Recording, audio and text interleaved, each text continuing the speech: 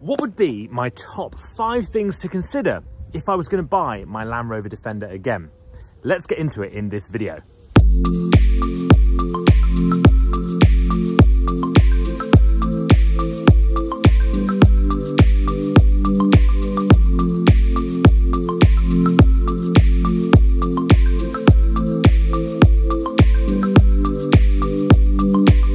So as you may or may not know, if you don't watch the channel regularly, I have no experience in mechanics or ownership of cars like this, but I decided to buy my Defender about 2 years ago now. And since then, I've done quite a lot to my car. I've joined the community of Defender owners here in the UK, and I found it a massively rewarding experience and a really fun journey slowly modifying my Defender. So this video is not a structured buyer's guide. It certainly doesn't have all the things to look out for and the pitfalls when buying a Defender. But I think from someone like myself, when I was buying one, this is what I would have liked to know about the different variety of Defenders and considerations I think are important when you're thinking of buying one. I'm going to cover some really key things, and particularly towards the end of the video, a very key point, so make sure you stick around until the end. So my first key point when picking a Defender, having learned how many are stolen, how many are chopped up and put back together again to be sold, is make sure your VIN number is matching throughout your car and on your V5 logbook. So when you're looking for that VIN number on the chassis, it's down here on the right hand side, and if you go up to there you can see, I won't show you here on YouTube, but it's basically along that chassis arm there. You can clean it up and see it. And then also there's one plate in the bonnet as well. Make sure those pieces are matching when you choose your Defender. Make sure it's matching with the V5, because these cars are chopped and messed around so much that you want to make sure you're actually getting a good model that's actually the original parts all put together. The next is to understand the differences between the engine types that the Land Rover Defender was produced in, and what, depending on that really, is what year you're buying into. I went for a Land Rover TD5 Defender. This was a 2006-7 car.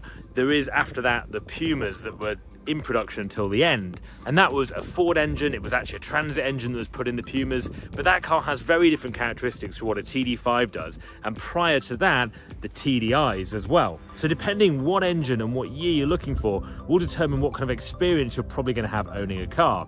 I can really only speak on behalf of a TD5 and a Puma, because they're the cars that I've driven. I don't know much about the TDIs, so any input about people that own those cars, let me know in the comments below. So the difference between a TD5 and a Puma, as far as I'm aware really, is the Puma is much easier to live with. So if you're looking for a car you're commuting in, if you're doing long distances in, you want a bit more comfort, that higher gearing ratio helps you cover longer distance at speed in a more quiet fashion. I think the Puma's a better choice. The TD5, I think, is more charismatic of the Defender. Many people say the TD5 was the engine that best suited the Defender, and I'm tending to agree with that. Having bought a TD5 myself, the options for aftermarket tuning, I do a lot of stuff with live tuning, as you can see, such as the remaps, the turbos. There's a lot more modification when it comes to engine sort of upgrades you can do with the TD5 that you can't do on a Puma. And one of the biggest things between the TD5 and the Puma is the exhaust note. So I've got a standard exhaust on my car at the moment, but I know if I go for an aftermarket system or get a cat delete, the sound on a TD5 is amazing. It's probably the best sounding Defender ever produced. So the TD5, depending on what you're after, is a car of choice, probably for someone that uses it off-road, someone that's more of an enthusiast at weekends. Although I could commute in my Defender TD5, I don't. If I did, I'd want to do a few more things to it, like change a transfer box to a Discovery one, just to make it run a little bit better on longer distances. I think it's more of an involved car, the TD5, although it is less comfortable, it's less nice inside. The dashboard is certainly more simple, so you have to see both really, decide on what's best for you. But I think if you're using your car daily and you want something that's a bit more modern, the Puma is definitely your car of choice. So things you'll know about TD5 from the exterior, if you're looking at one, the biggest one is, well, they have the badging just here, or some of them do at least, and it has the flat bonnet, not the humped kind of muscly bonnet. A lot of people change their bonnets on the TD5 to have the Puma bonnet. I quite like it, being the original flat one for the TD5, but I'm interested to know, what do you guys think? Should I change that to the humped bonnet? Should I get a Puma bonnet for my Defender? They're definitely more nicked than these bonnets, that's for sure, but let me know what you think. The other thing to talk about is the body type for your Defender. Now, when I bought my car, I didn't know so much about it, or at least so many of the other options that come with the different body types. So mine was a vanback. It was a light goods vehicle is what it's classed as, although it's had the windows cut into it, it originally was completely panelled out. And when I was looking at Defenders, I thought actually that doesn't make a huge difference, and in truth it doesn't. You can cut the windows into it, but there's a lot of additional extras such as the internals that you get with a station wagon with the windows in the back, and that is things like the headliner. It's things like all the finishes around the rear windows, and although it doesn't sound like a lot in the Defender world, things like a headliner are the best part of £800 to £1,000 if you want to get an aftermarket one. So it's a really big cost saving if you're thinking of making that conversion to your car. If I was going to buy it again, I would go for a station wagon actually, rather than a vanback. The other options are things like the XS spec, and if you want things like air conditioning, electric window, the XS spec is what you want to go for. Mine is not. Mine is completely basic spec. It's only had central locking added as an additional extra. In aftermarket, it doesn't have air conditioning, it doesn't have electric windows. Not a huge problem, it doesn't particularly bother me, but I think if you want those kind of mod-con comforts, you want to be going for the XS spec when you're choosing your Defender. You can add those things aftermarket, you can quite easily put them in afterwards, but it's quite an expensive thing to do in comparison to just buying it probably up front. The other thing to note is things like heated seats. Like if you have heated seats, I don't know, it depends what seats you go for, but most of the time, the seats that the Defender came with are not the best, and you're probably going to want to upgrade them at some point, and you can easily upgrade a heated seat when you don't have them previously. So mine, for example, is not a heated seat car, but when I do upgrade the seats, which will hopefully be soon on the channel, that will have a heated seat element into it and a button.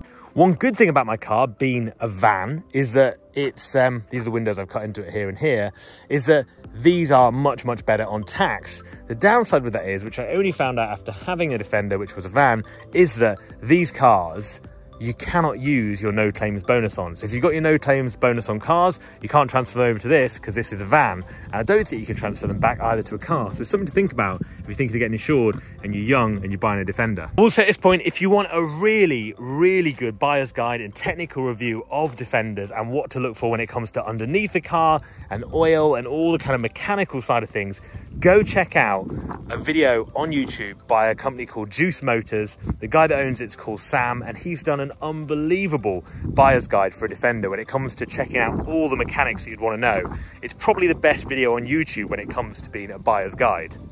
Get a car that's been untampered with.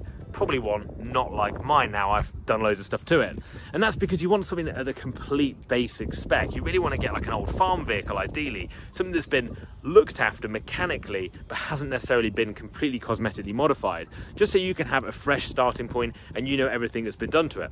These cars are hobby cars. People work on them a lot themselves, and that can be a good thing, but it can be a bad thing, such as my car probably. But I think you want to be choosing one that's completely untampered, a fresh start, that you can start doing bits to it and you know all the history and what's been done to it over time. That includes things like engine remaps. You don't want a car that's been remapped and changed and performance parts put into it unless it's been done professionally, and that's because sometimes those things aren't done very well. There's a lot of companies that do remapping and tuning that probably aren't as reputable as others. I think it's important to pick a car that you know the history of in regards to those things. If you want to do it, then you can choose how to do that yourself, and I definitely recommend getting all those things done professionally. Checker plate. So, although checker plate can look good and does protect like the wing tops, you really want to avoid a car with checker plate if you're buying it, let's say, over 10 years old, which is pretty much most Defenders now, at least sub £50,000 it is. And that's because checker plate typically is used to hide corrosion. So you'll often see it along the bottom of the doors, on the sills, on the rear quarter pieces, and that's because those areas are prone to corrosion. And the last thing you want to do is buy a car that you think looks great because it's been covered in checker plate, but actually that's all been done just to hide corrosion. So that's a really important point to make sure when you're looking at your car. Rust is top of your list because these cars rust everywhere, and some of the rust is fine, it's surface rust, you can kind of see where it is. The great thing with Defenders is you can get under them and you can have a really good look around. Even if you're not mechanical like myself, you can still have quite a good go at making sure that it looks at least surface rust and in decent condition and not crumbling and falling apart. So as you can see, mine's been tampered with quite a lot. I like to think I've done a good job of it, but still, if you're buying one, you probably want to go for one that hasn't had anything done to it, like mine was originally, so you can put your own mark on it and do your own thing. So checker plate for cars are usually put along this bottom edge because the bottom of the doors often rust out. And again, you get a little kind of rear bit here, a checker plate, just to hide that corrosion along there. And sometimes even in the worst cases, the whole rear cross member is checker plate.